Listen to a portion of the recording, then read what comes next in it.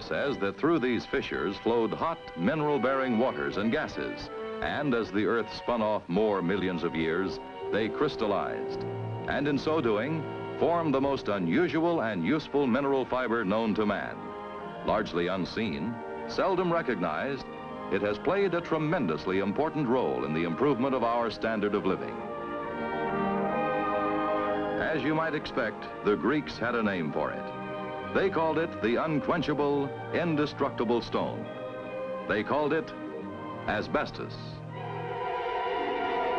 Unaffected by fire, unchanged by weather, untouched by time's dark captains, rust, rot, and decay, asbestos possesses rare qualities for which it stands alone.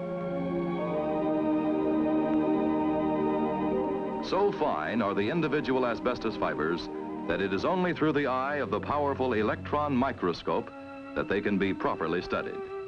Even when magnified 31,000 times, they appear delicate, gracefully hiding the fact that they are incredibly strong, stronger than many types of steel wire of the same thickness.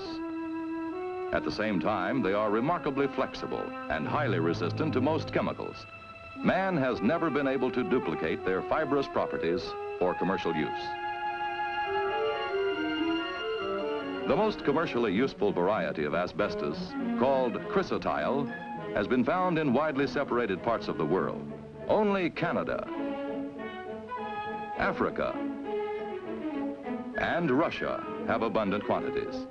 Less common types of asbestos, such as chrysotolite and amosite, are mined mainly in Africa.